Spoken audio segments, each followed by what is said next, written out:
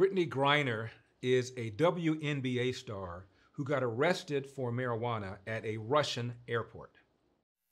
As the diplomatic ties between the U.S. and Russia crumble, a WNBA star is caught in the middle. Phoenix Mercury center Brittney Griner was arrested on drug charges after Russian customs officials said they found vape cartridges that contained cannabis oil in her luggage at an airport near Moscow in February. Griner remains in custody. Now, Griner is a WNBA star and an Olympian. Two-time Olympic gold medalist and WNBA star Brittney Griner. Williams working Griner. The reverse is denied.